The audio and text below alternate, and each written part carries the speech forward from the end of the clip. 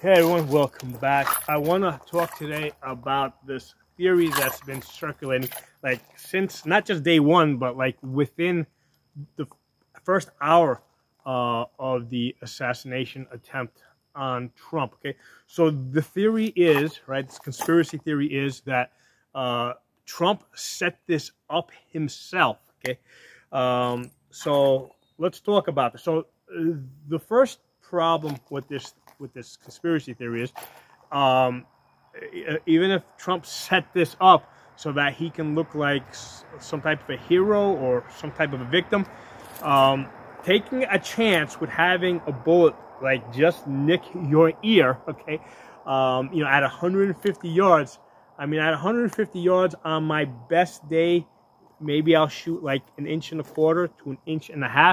Well, 1.25 inches to 1.5 inches, trying to nick that ear, I mean, there's a good chance that it's going to end up in your head. Or if Trump just moves his head a little bit, right, that could also end up in his head. So, but forget about real bullets. So people have been floating the idea that he wasn't even shot in the ear, that it was fake blood. So the problem with that is that can't be executed, right, unless the Secret Service is in on it, okay?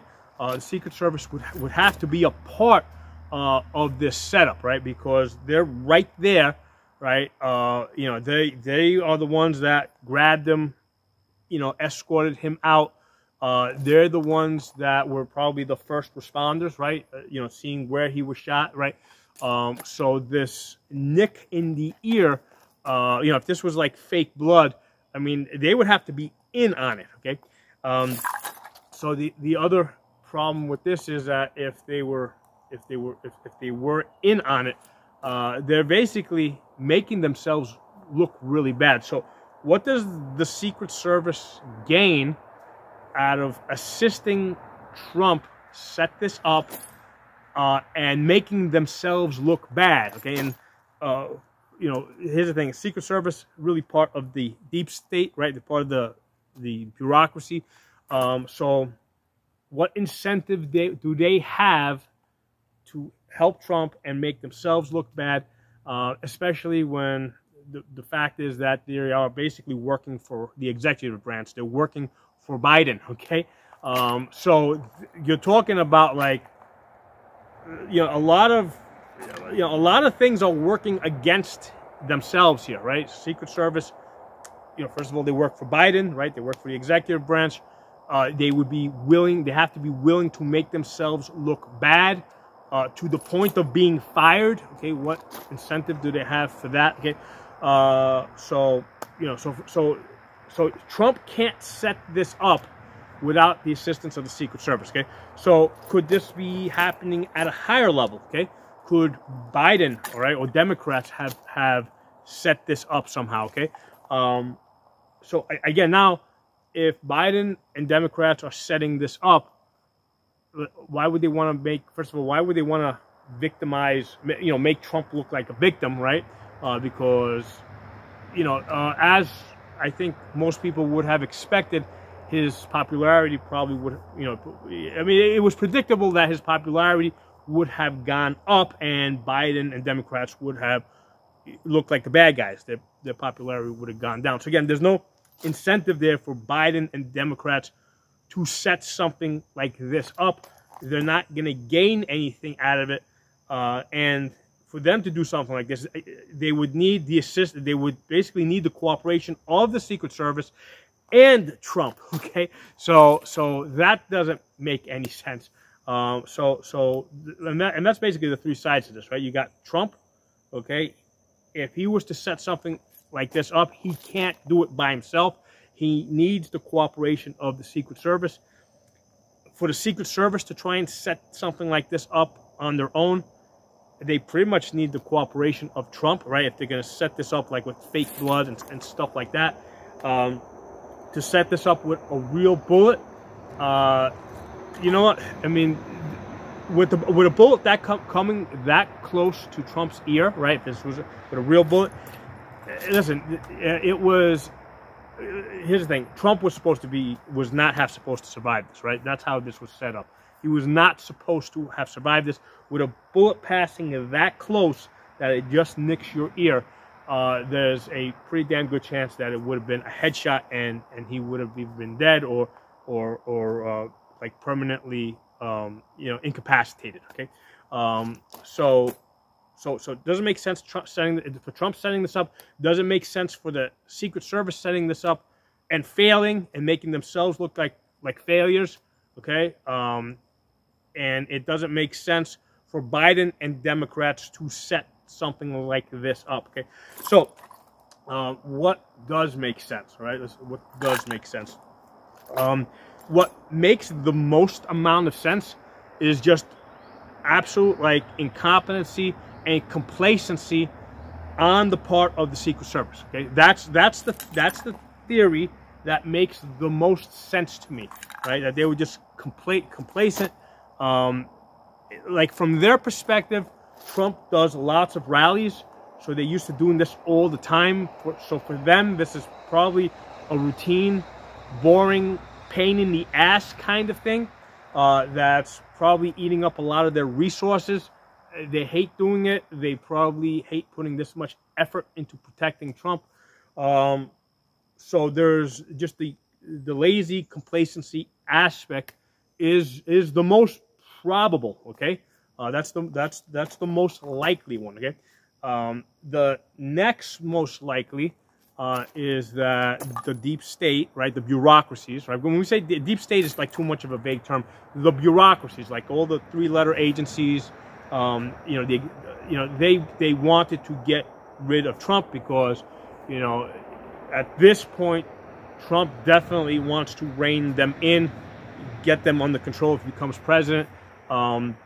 He's at this point, he's like going in. If he gets elected, he's aware that they are working against him, that they have always been against him.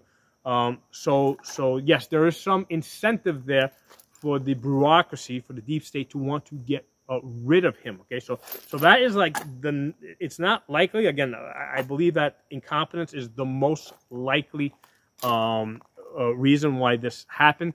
But the next most likely would be that they actually want to get him out of the way. Okay, so again, if that's the case, right? If they were setting something like this up, I would expect a lot more competence. Okay, I would at 150 yards, I would expect that they didn't fail so miserably. Okay, so again, that's why it's like pretty low on my list. Now, what I think does make sense, okay, is kind of a combination of 1 and 2 here, where like extreme incompetence, complacency, and at the same time, they didn't mind if something bad happened to Trump. Okay, so on that level, not that they set something up, like they intentionally planned for something bad to happen to Trump, but their dislike for him aided the complacency, right? It aided that laziness, aided that lack of going through all the proper steps to ensure his safety. Okay, so their dislike of him added to the laziness, complacency, incompetence.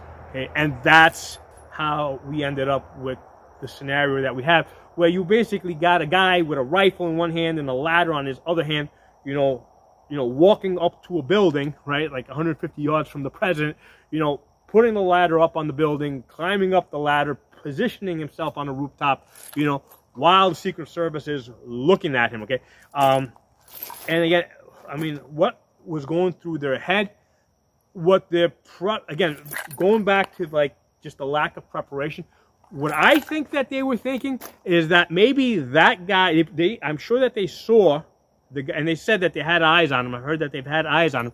What I think was going on, the reason why they didn't take that shot and basically stop the threat, is because I think they didn't realize, they weren't 100% sure that he was actually a threat. They were thinking, okay, they were probably thinking that he was another Secret Service agent that was there to protect Trump.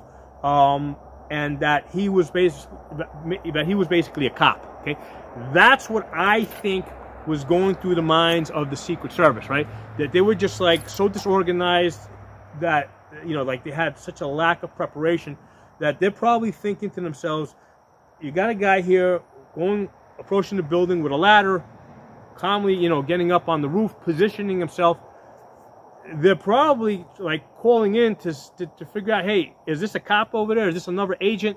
Is this from a different agency? Is that an FBI guy? Is that a CIA guy? Is that a another some other alphabet agency guy, ATF guy? You know, so that's what I think was actually happening, and the reason why that shot was delayed is because they were trying to figure out from what cop is this? Okay, that's setting this up, and again, that goes back to just the level of the lack of preparation that they had, where they were just like confused. Okay, so there's my thoughts on that. If you guys got any other ideas, please put them in the comments. Let me know what you guys think, and I'll talk to you all soon. And like I said in another video, we've got to let Joe Biden know that he's doing a great job, and he needs to stay in this race. You know, if he gets out, if he drops out of the race, there's a good chance that Trump's going to go after, you know, after Hunter Biden, after Joe Biden, right? If Joe Biden drops out of this race, there's a good chance that they're going to run him through the courts. That Republicans are going to run him through the courts the same way Democrats have been running Trump. And the only way he can protect himself is by staying in this race. Okay. And furthermore, if he gets out of this race, there's a good chance that Trump and the Republicans are going to try and confiscate all that illegal money that he's been collecting over the years. Okay, so we gotta let Biden know this. We gotta let Biden know that he drops out of this race, you know, he's got a lot to lose. The best thing that he can do is stay in this race, okay, and beat Trump. Okay, so drop some comments below, and I'll talk to you all soon.